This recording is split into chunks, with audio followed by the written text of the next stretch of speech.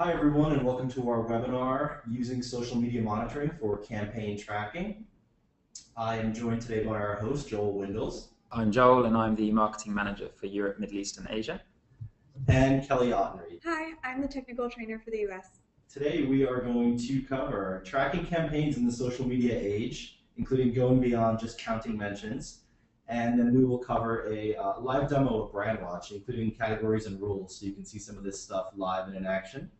We'll go for about 20 minutes today for webinar content, including the demonstration, and then about 10 minutes of Q&A.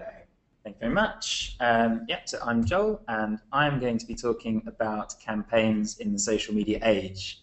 So when we say campaigns, we're really talking about marketing campaigns.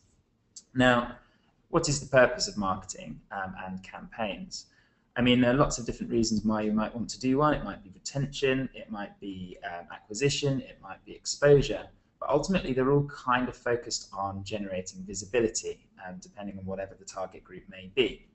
Now, different companies will classify campaigns in different ways. So some, like H&M is going to be our example for today, might say, okay, this is our billboard campaign. This is the kind of media that we're going to run it on, and this is how we're going to try and measure it.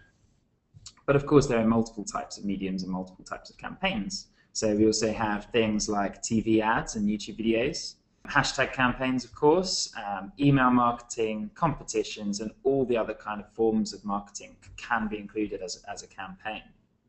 Now, the really good thing about being in 2014 or being in this decade is actually that we can start to measure the impact campaigns are having in a way that we've never really been able to before. So if we return to that billboard I just showed, if we're paying lots of money, if H&M paying lots of money to have a billboard in Times Square, for example, how do they know how many people walked past it? And how do they know how many people looked at it and then went on to buy something from H&M around the corner? The beautiful thing about having all these conversations and reactions to things online on sites like Twitter and Facebook and other places is that we can actually start to measure and listen to what people are saying in response to different campaigns. And that's what we're going to try and take you through today. This is one campaign that H&M run, which I've called the Celebrities Lying Down campaign, but I'm sure they have a slightly different term for it. So here they have sponsored 3 different celebrities, Beyonce, David Beckham, and Lana Del Rey. They also have Vanessa Paradis and Guy Ritchie too. Now, these aren't limited just to billboards or just to TV commercials. They're cross-medium and focused around different celebrities. So if they're spending $10 million on David Beckham, they want to know what kind of impact is that spend having upon the customers of H&M and the prospects for H&M. They might begin by listening to all conversation about H&M online. So here is conversation for a period of about 6 months for H&M. And there are 2 pretty significant spikes in the data. So 2 periods in time where people online started talking about H&M a lot more. Now, if we dive into the kind of reasons that people were talking more frequently, we can see the first peak was all about David Beckham. So David Beckham runs bodywear collection, David Beckham for H&M. Oh my God, being one, of course, because he strips. Then the second peak, it's an even bigger peak, but it seems to have slightly less of a slightly shorter shelf life, and that's all about Beyonce. And almost every single topic on that day is all about Beyonce. So marketing managers for a while have been able to say, look, we had a 300% increase in mentions about H&M on the same day that we launched David Beckham, and you can see that a key topic was David Beckham. But I'm going to argue that that's not really good enough because we don't know the specific impact each campaign had. So what I've done here is I've used Brandwatch, but you can use other tools, to strip away the mentions that aren't about these celebrities. So I've created a category specifically to find the conversation about Beyonce and H&M at the same time. So someone's Facebook status or someone's blog that mentions both of those things. Now you can see that, yes, those peaks remain, like some of the other conversation falls away. Lana Del Rey is talked about for never hugely on one day, but for quite a long period of time. And the 2 spikes that we saw earlier, so Beyonce shot through the roof when it was launched, and the Super Bowl advert, which David Beckham was in, managed to generate quite a lot of conversation. So again, some marketing managers might go away and say, look, this is how much conversation we managed to generate. Here it is, the same data, but not spread out over time. So we have okay, David Beckham made the biggest impact. Sponsoring David Beckham got 100,000 people talking about H&M. Great. But does this paint the full story? Does generating conversation satisfy the needs of a marketer? Well, I don't think it does. So David Beckham, probably more conversation than all of the other ones put together, but what actually was that conversation all about? So when you start to look into it, this kind of thing comes up. So we have different languages, different types of people talking about it, different ways of speaking. How can we use technology to divide that conversation up and find meaning and insight in it? So here, I've used the same kind of method, but distributed the conversation by region. So people speaking in English markets, the UK, South Africa, the US, they love David Beckham. They think he's a gorgeous man that has done an excellent thing for H&M, and of course Beyonce too.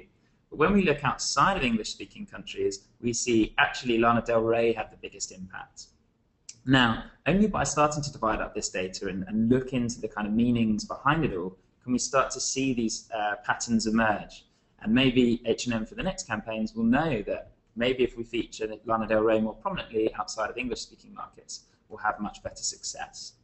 Now think about how you could do this exact same process, but instead of by region, you could do it by demographics to see how students respond to your different campaigns, or how people over age 60, or people on Facebook compared to people on Twitter. What I'm trying to encourage here is that if you look beyond just the basic mentions, just the counting of numbers, you can actually start to uncover much richer insights and much more detailed understanding of the impact of your campaigns. So, next slide, sentiment analysis. This is something that comes up an awful lot when we do things like webinars at Brandwatch. But in a nutshell, sentiment analysis is technology that tries to determine the tone or sentiment behind a mention or a conversation online. So using a complicated series of rules, natural language processing, which is a term you might have come across before, you can actually see that these tweets that I've listed in the slide have all been determined as positive. So David Beckham is so fine, like I would just buy his briefs. That's not my words, that's the tweet. I want to buy H&M long sleeve David Beckham. They're basically positive things about David Beckham. Likewise, we could do the same thing with negative words, ugly, bad, terrible, that kind of thing. But it's much more complicated than simply matching the right words. Now, using this approach, we can actually look at our campaigns again and see the sentiment behind what people were talking about. Now, here we're actually seeing a fairly significant minority, almost a quarter of all the emotional tweets about David Beckham were negative, either jealous males or people that don't want to see that kind of nudity, perhaps. I'm not sure, but I could find out. Beyonce, much more positive. So here, by dividing up the campaign again, we're starting to see much more of an insight. Intent to purchase. Now, you might have come across this before, but in case you haven't, what this is a description of all the language that is commercially orientated. So it's people talking about actually wanting to buy or purchase a product within an advert. So these 4 tweets, Beyonce's H&M collection, I want, well played. You knew the only thing that would make me buy, employing Beyonce. These are indications that people are actually looking and absorbing these campaigns and then actually wanting to go out and buy something. Now this is really powerful stuff, because by doing this we can say, okay, we spent $1 million on this particular campaign, but how many people actually wanted to go out there and buy the product because of it? Using technology like Brandwatch, we can actually find out. Now, this final slide shows the exact same conversation before, but I've stripped away everything that wasn't talking about wanting to buy H&M clothes or wanting to go and pre-order something or try something on. Now, you can actually see that although Beckham generated double the conversation, like I showed you earlier, Beyonce generated even more conversation specifically about this kind of language. So people saw Beyonce in the adverts and wanted to go out and buy something. Now, I've taken you on a journey that said at the very beginning the indication was the more the better, but actually when you start to look a little bit deeper, you see a completely different story emerge. And we're releasing a report next week that talks all about intent to purchase, so I encourage you to look out for that. Now, if that all looks too good to be true, or the data is all too perfect, Kelly's going to show you exactly how you can do this kind of thing in Brandwatch. So, over to you, Kelly. So now that we can see the value that categories and rules have toward better understanding your campaign's performance, I'm going to walk you through a live demo of how you can create your own categories and rules within Brandwatch. So in my example, I'm going to be using the global ad campaign for Fiat 500L. Back in February this year, Fiat unveiled its new four-door car. So this is a milestone for the car company, being that it's its first four-door car. So you can imagine the millions of dollars they spent promoting this car and their brand. So within the specific global ad, we have three areas of conversation I want to have a little bit of a deeper dive into and get more insight. So first, I'm going to divide my conversation around the four-door car itself and people talking about their intent to buy the car. So much like Joel was saying with people's intent to buy Beyonce or buy H&M because of Beyonce, we're going to see what the conversation is like for those wanting to buy the car because of this ad. Second, I'm going to look at the conversation surrounding P. Diddy. P. Diddy was the spokesperson used in this ad, and if you're familiar with the ad, you also know that he's self-promotes with two of his own products, Aquahydrate and Revolt Television. So we'll see if there's any conversation surrounding that and if that's a driving force behind the campaign. And lastly, I'm going to be looking at conversation around Pharrell's Happy song, which was used in the background of the ad, but it was also a worldwide hit. So we'll just see if there's more people talking about the song itself rather than Fiat. So let's go live into the app. Here we can see the dashboard screen, and if you're not familiar with Brandwatch, a dashboard is how you're going to visualize all the data that's coming in. So I've already created one for today, which is right here, and I'll jump into it. And here during the lifespan of the ad, so it was launched back in February, and just through last week, we can see that there was a raw number of 4,100 mentions. And looking a little further, we can see the jump in conversation. So here's when the campaign launched. Over the next few days, the conversation died down and then was able to pick back up by something or someone. And like Joel was saying, this is really great to be able to know the conversation driving online and if there's any awareness for it, but it's really only painting half that picture. I want to understand what was driving it, what certain areas of the conversation were, so if they were more about P. Diddy or Pharrell, and by creating categories and rules, I now have the ability to see how these three areas of conversation are benchmarking against one another. And we can see that there's much more conversation online, about 3,000 mentions, strictly on P. Diddy, and focusing on his presence in the ad. Secondly, Pharrell and his Happy song. And then third was intent to purchase. So if I'm Fiat and I've just spent millions of dollars promoting this ad campaign, I'm going to be very interested now to know that all those 4,100 mentions were not specific to the audience wanting to go out and buy my car. They were more targeted towards P. Diddy. If I scroll further down, I can also see the sentiment associated with these mentions. And to make it more interesting, if I remove neutral, now I can see that there is, of the conversation for P. Diddy, more of it was negative. So much like the conversation with David Beckham, even though it generated the largest volume of mentions, not all of that was positive. And here we can see, even though smaller number of mentions for Pharrell's Happy song, more of those were positive.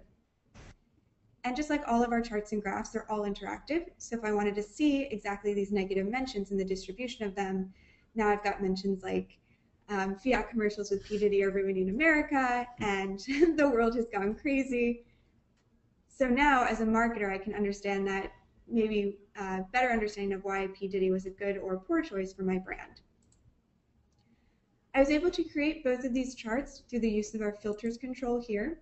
And as you get more familiar with Brandwatch and chart component in general, you can really start to manipulate the data in a variety of ways. So being able to show on which axis the type of data, and the breakdown.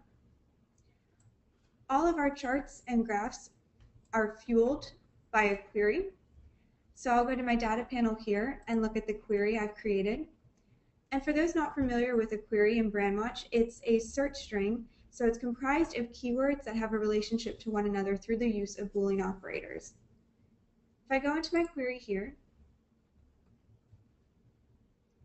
now you can get a better understanding of exactly what a query is comprised of. So here I have a series of keywords specific to the campaign. So Fiat or Chrysler, because Fiat's a Chrysler car.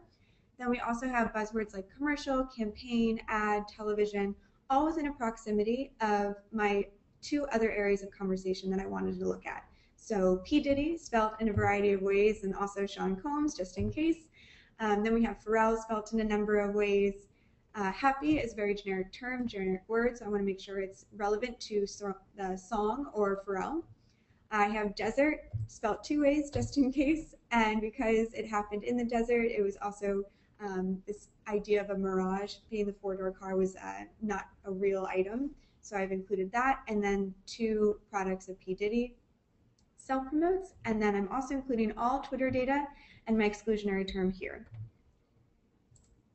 So now that I've created my query, which is going to be fueling all of my data and my dashboard, I want to be able to further dissect my query into those 3 areas of conversation. So my next step would be to create a category, which is available within our tools panel here. And a category is a great way to be able to structure your data. So if I click New, here I'm presented with a new window where I want to name my category. So in this example, I'm looking at my 3 areas of conversation, so I'd like to think of it as a campaign breakout. So I'd simply title my category name as campaign breakout, and then my subcategories are how I'm going to create my rule. So all of my subcategories within this campaign breakout should be relevant. So for instance, we have P. Diddy and Pharrell, and lastly, intent to purchase. I want to allow multiple subcategories to be applied.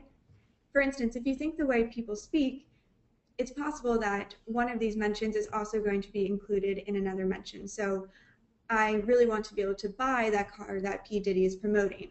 Here we have 2 different rules or 2 different mentions within 2 different keywords within the same mention. So we want to make sure that all of them are being able to be accounted for within these subcategories. So I would then save my category here, and you can see it's the breakout I've done for today. So now that I've created these categories and subcategories, they need to have an action applied to them. So right now they're like empty buckets that they've separated my query, but now I need to be able to fill them with certain keywords, which is why I create a rule. Here you can see the 3 rules I've created, and creating a rule is much like creating a query. So I would use a series of keywords like Pharrell, and then my operators, and then I would apply it to a specific query. So here's the one I'm interested in for today. And I would apply it to be able to test it and click Next. Here I then choose an action. So this is where I'd apply my rule to the specific subcategories I've just created. And since it was surrounding Pharrell, I'd click that and Next. Lastly, I have my 2 options here. So being able to apply the rule to future mentions only would only start segmenting this area of conversation from today's date forward or to the past and future. So since this campaign happened in February, I want to make sure that all mentions in the past and the future are being segmented. And then I title it Pharrell. Here we have an overview of what I'm about to create, and I click Save. And just to give you an idea of that intent to purchase language, which will be available later, I have my string here, so keywords like I am, and I want to buy that car, I'm considering buying that car, all apply to my query. So if I jump back into the dashboard to bring this full circle,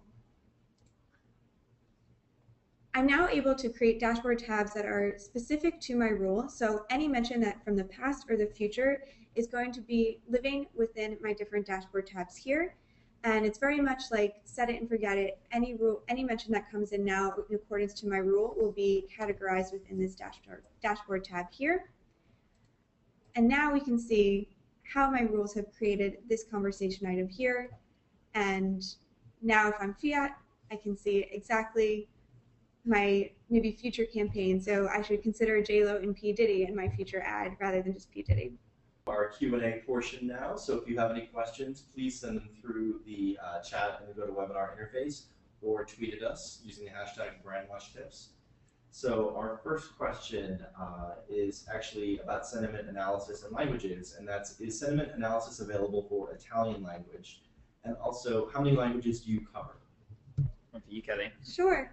Right, so we cover 27 different languages, and all of our languages are supported with our sentiment analysis. So if in particular you're looking for Italian, then yes, we would cover the Italian language and then the sentiment associated. Mm-hmm. Okay, our next question also on sentiment, asking, since it's an automated process and it doesn't understand sarcasm, how can data be used as an authentic source? If I said something like, something very sarcastic, like, wow, David Beckham is so ugly, some people would take that seriously and some people would take it as sarcasm. And the point here is that even humans can't agree on what's sarcastic. They can't even agree on what's good. If something's cheap, for some brands that's bad, and for some brands that's a really good thing. So the fact that even humans can't agree, and if I asked everyone on this webinar to agree on different sarcasm and positive and negative, we can't actually test the accuracy of a machine because we don't know what's right and what's wrong. But having said that, technology is never perfect anyway. But what it's really useful for is getting a benchmark. So even if we're getting about 70 or 80% of this right and 20% of it wrong, it still does give you a really good idea on the general overall picture. So if you had a huge peak in negative mentions, for example, even though a few of them might be wrong, you're still getting that general impression of what's going on. So hopefully that's helpful. Okay, and then our next questions are about Twitter and demographics. So first question is, do you only cover Twitter? And then someone asking whether demographics can only be tracked on Twitter. Right, so our demographics are fueled by our Twitter data, and that's available through users' Twitter bio. So what they're providing is then categorized into different areas. So top professions or top interests are fueled by Twitter, and our demographics right now are only available for Twitter. But the whole app is obviously far, far beyond Twitter. It's 70 million different sources, blogs, forums, news sites, that kind of thing. It's just that demographics is easiest to fuel by Twitter because people talk about themselves so much. So it was our first stage in developing demographics was through Twitter. Okay, and then shifting back to sentiment, again, everyone's favorite topic. Isn't there a process to set keywords to segregate negative mentions from positive? Right. So just like we saw in creating a rule for specific keywords, you can also create that rule with keywords, but then instead of applying it to a category, you'd want to change the sentiment. So if you're seeing that, for instance, whether it's your brand and you use a specific brand voice and Brandwatch is tagging it as negative, but really your brand voice is more of a sarcastic tone, you can tell Brandwatch that whatever mentions are coming in with specific keywords, that to automatically change those mentions from negative to positive. Yeah, so like the word sick could be, if you're a video games company, it could be really positive, but if you're a pharmaceutical company, it's probably quite negative. So we're trying to give you the control to be able to change that kind of thing. Another question, is it normal to see such a high percentage of neutral sentiment? It is normal, actually. And if you think about, if you were to go to a bar or a store somewhere and listen to what people are talking about, most of it is benign. It's fairly normal, it's fairly neutral.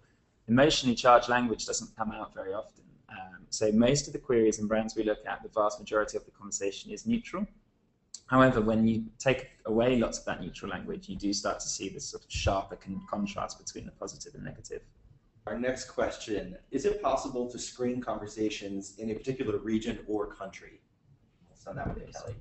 Right, yes, you are. And you can either do that in two ways. One, when you're setting up your query, if you're only looking for mentions of a specific country, state, you can do that within our location code. So you type in exactly the location that you're looking for your mentions to be generated from, and then you would put that into your query. Or you can have a more broad query and then create within your filters the area of location that you're more interested. So either option, lots of ways to do things in Brandwatch. Chris has asked us, do you classify a retweet of a negative tweet as negative or neutral, as it's not original content? I'll send that one to Joel. That is quite an interesting question, Chris. And the way Brandwatch works is that if one tweet counts as negative, then any other text matching that will also be negative. However, as Kelly described earlier, if you don't want that to be the case, you can actually modify it so that you can change it so that only the original one would count as negative. Marco has asked, is it possible to manually edit sentiment associated with a single post? Yes, very much so. So if I was to go into my data set here, I could look at an individual component, or sorry, an individual mention, and within that, I have the ability to change it to either positive, neutral, or negative. So you can do it on an individual mention.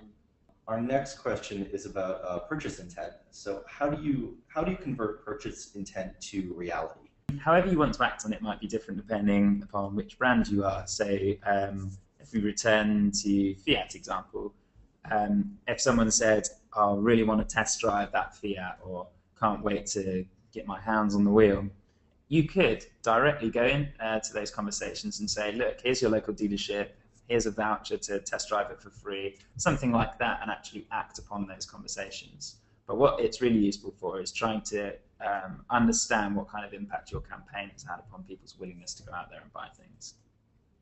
So our next question is just following up on that, Joel, for you. So is there a percent of intent to purchase mentions that we should try to achieve? And should this be compared to competitors for context? So basically benchmarking. If you are benchmarking, then that's really progressive and good, and I applaud you. There's no fixed benchmark because it varies so much from different brands. So when people see, like a credit card advert or some medicine, they're less likely to say, "Oh my God, I can't wait to go and buy that." But if you're talking about things like clothes or normally food, the purchase intent is much higher. Like, "Oh God, I'm so thirsty now. I've seen that Coke advert," for example. With this specific campaign, it was, I think, 1% for David Beckham was people talking about actually going out and buying H&M things, and 2% for Beyonce. So that might lead you down the right kind of path, but I encourage you to do your own research and work out what your own benchmarks are. I think we've just about reached the end of our time. Thank you all for attending.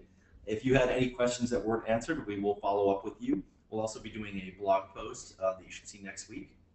And as I mentioned at the start of the session, we will be following up with the recording of this session as well as the slides for you to download within a few days. So thanks very much, everybody, and have a great day.